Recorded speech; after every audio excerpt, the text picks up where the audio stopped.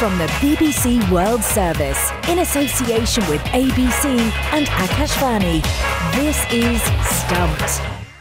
Hello and welcome to Stumped, your intercontinental hit of news, features and debate from the quirky world of cricket.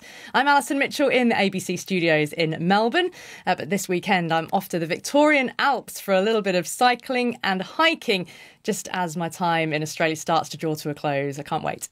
Great to have you still down under, Ali. Brett Sprigg here at the ABC in Sydney, where, of course, the cricket season is winding down, but there is still much for us here to discuss.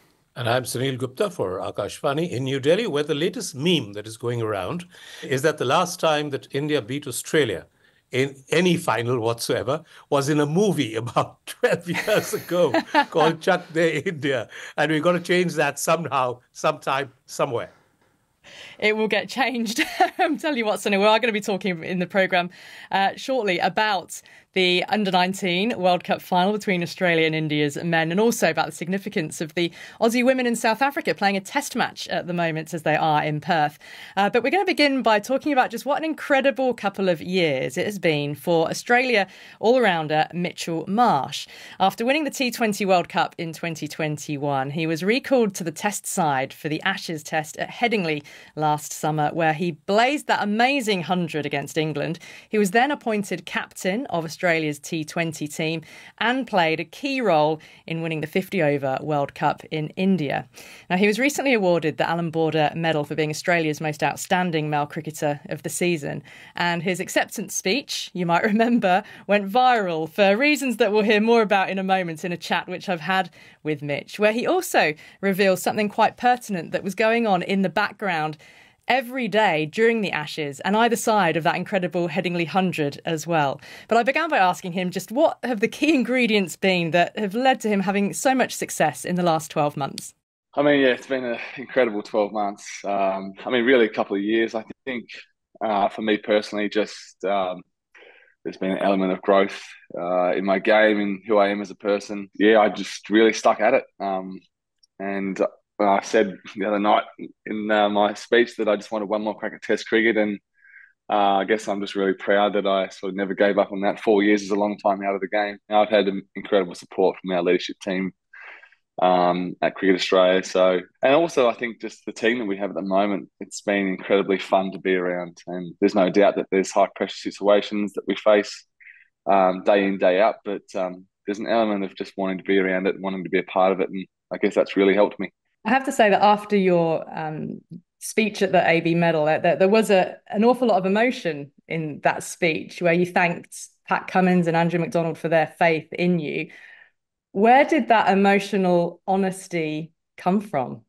Is that something that perhaps wouldn't have come out from you, 2, 3, 4, 5 years ago? Oh, yeah, well, absolutely. I tried to take on everything, all my challenges by myself.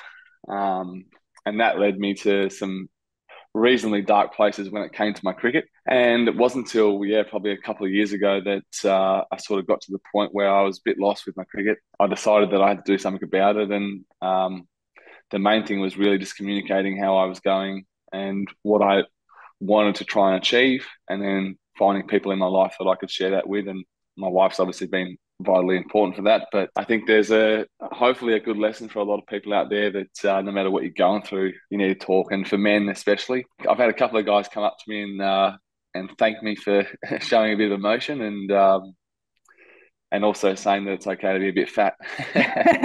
But liking a beer occasionally.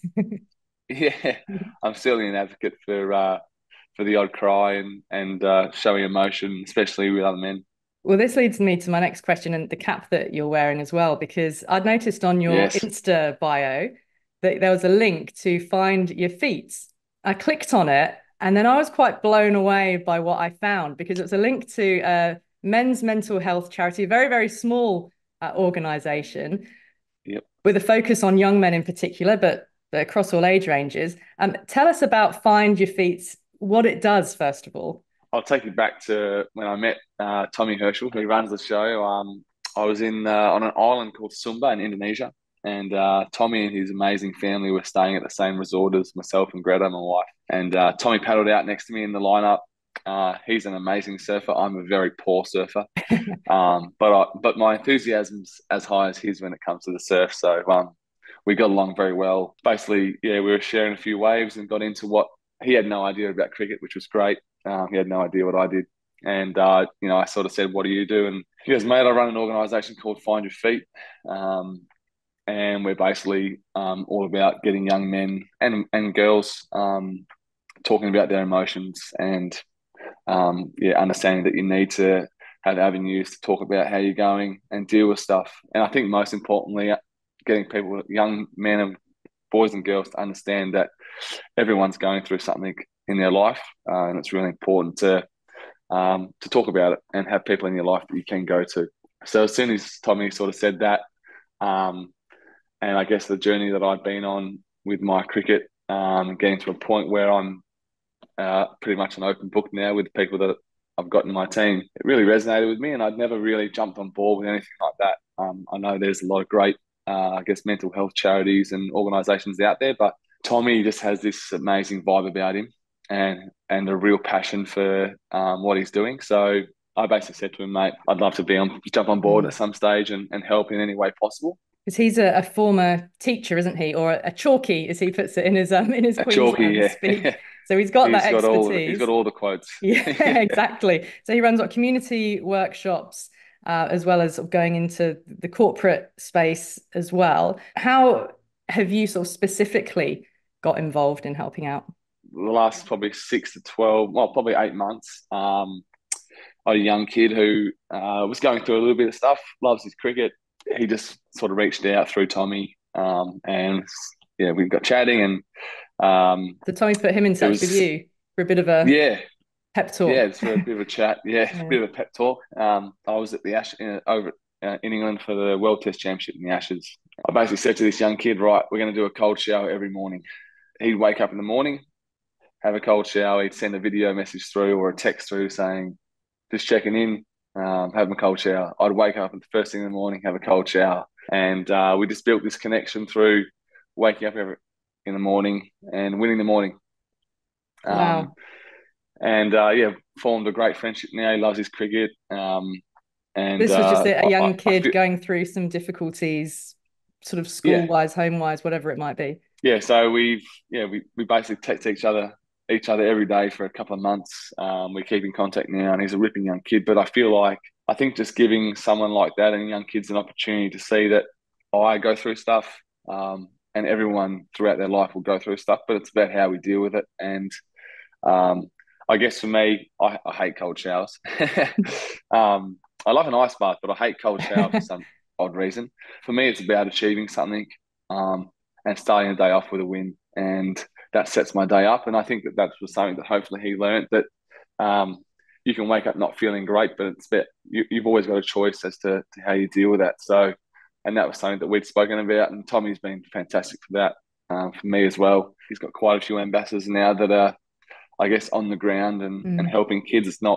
It's the big classrooms that get the workshops and stuff, but we're also helping young kids just day to day. And I think that's given me great fulfillment, I guess, in my position now, having the ability to hopefully help young kids understand that no matter what you're doing in life or how good your life may seem, we're always going through something. And it's having the tools and the ability to be able to talk openly to people and learn about yourself, which has been great for me. That's incredible that you're giving him that one-on-one messaging and building that rapport. Was that going on literally through the Ashes? Were you messaging him daily during that Headingley Test match, for example? Yeah. Every day. Got up and had the cold shower, and we'd message each other. And it was special. I think you're in the middle of a Test match, but I'm waking up and looking after my little buddy with a cold shower, as much as I hated them. But I guess it's little things like that help people, and it was probably a better experience for me than it was for the young fella. Mitch, it's been great to chat with you and to also understand the relationship that you're building up with these youngsters as well. Congratulations on that work, as well as the amazing success you've had this year as well. Thank you, Ali. Really appreciate it. Well, that was warmth and openness in abundance from Mitch Marsh, wasn't it? And Sunil and Brett, I was watching you, listening to that interview, and, the smiles on your faces, I hope that everyone watching and listening as well was also sort of feeling that warmth. And Brett, I know that you know Mitch Marsh quite well. You're both Perth boys. Did you know that about him, that he did this work? And in particular, I found that incredible that, in the heat of an Ashes test, in the heat of that moment in Headingley, that either side of that, he's every single day making sure that he's texting this young lad back in Australia to check in and make sure he's all right. No, I wasn't fully aware of that, Ali. It was a great chat. I used to think there wasn't a lot to a guy like Mitch Marsh. He's been destined to play for Australia his whole life, and much of his career he's been the subject of debate about exactly that and whether he truly deserved his opportunity. It's easy to say now, but being a fellow West Australian, I say that when it suits me, I've always thought much of that really unfair, and seeing him speak about that during the Ashes of 2019, having that awareness, was really heartbreaking, saying that he must be the most hated cricketer in Australia. But it never deterred him because of how highly his teammates rate him. And he's had some great moments on field, but he's had to mature as a human being and a cricketer at the same time, hasn't he? And, he got married last year. He talks about the influence his wife has had on him.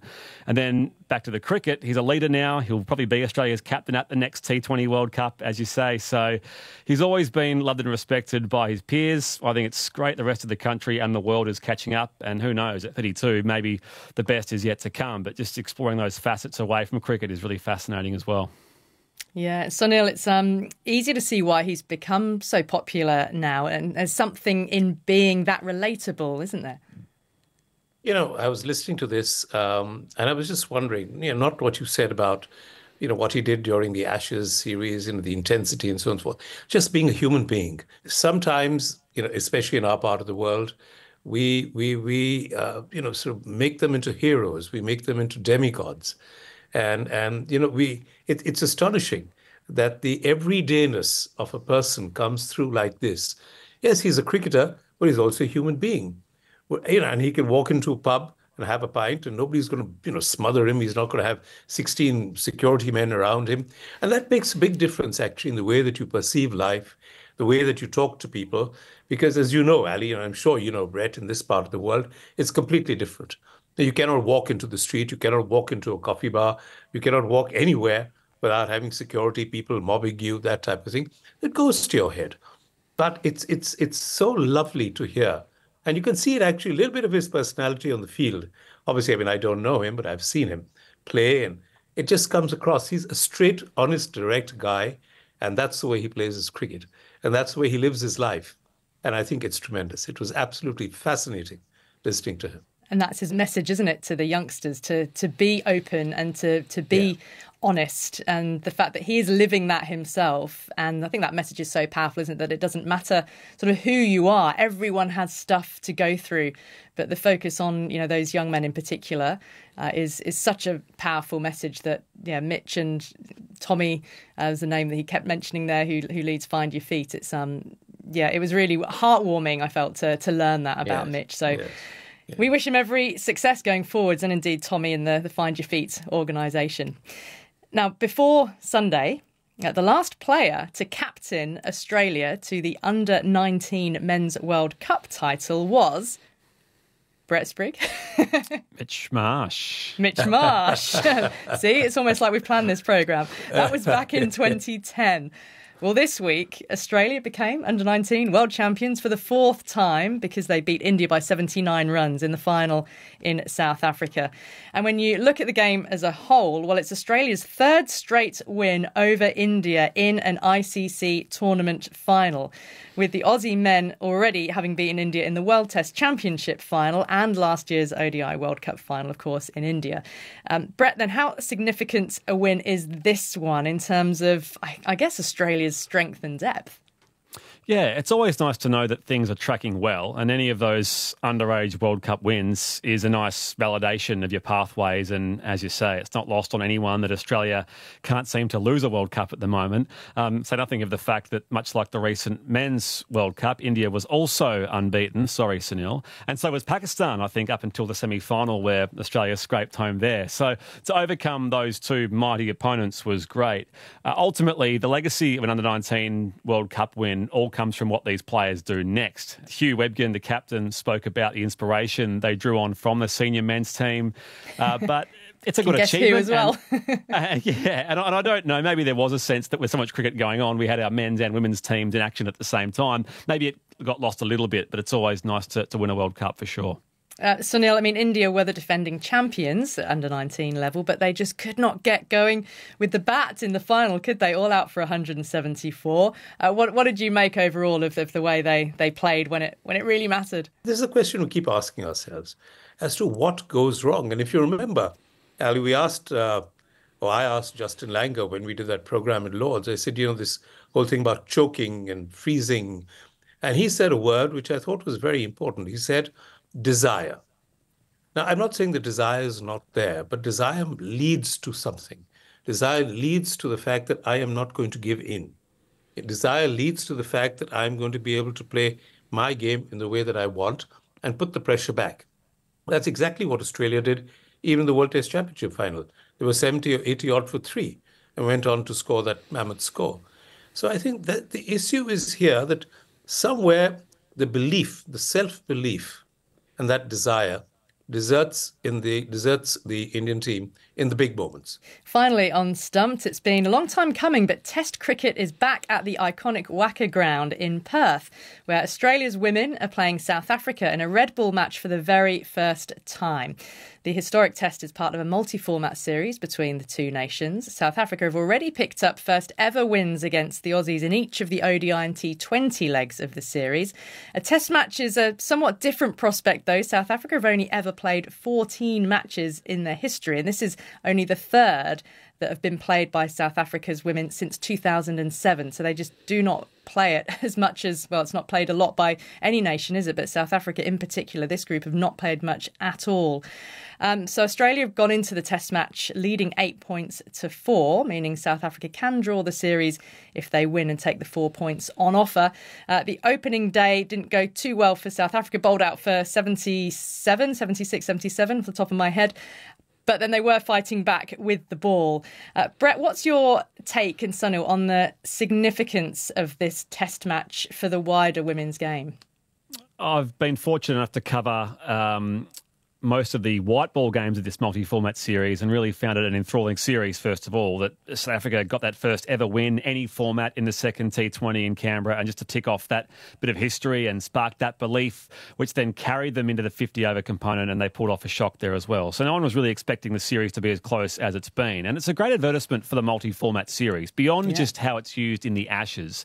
The test match itself, well, as you say, it's the first time ever and just the 5th different opponent that Australia has played against in women's test cricket. So test cricket at the Wacker is always special, and I think both sets of bowlers will get some use out of that wicket. Sunil, the multi-format series as a concept really has given women's test cricket a lifeline, hasn't it? Because even looking at India, they had a huge gap between 2014 up until 2021 when they came and played a test match against England. They've played a couple then in 21 and 2023, still only between, against England and Australia. But it really is that multi-format series which has given the format a lifeline. Yeah, exactly. I mean, when Australia came to India, it was a multi-format series. India won the test match, which was fantastic. I mean, I really do believe, that the entire change that took place between the red ball and the white ball showed what India is capable of. Of course, the white ball series were lost. But I think it is a great thing for Indian cricket, for women's cricket everywhere, because when you get a team across, you might as well make the most of it. As you said, there's so little women's cricket at the international level taking place in terms of bilateral formats, not multilateral, but bilateral formats. And I think it really makes a big difference. And, for a team like South Africa, they've got such good players. We know their names, Marizanne Kapp, Laura Fulfart, and all these people. They should get an opportunity to test their skills in the longer format. Well, that is all we've got time for on this week's Stumped. So a big thank you to our special guest, Mitch Marsh, and to Sunil Gupta and to Brett Sprigg, and of course to all of you for listening, and we'll see you again next week. Bye for now.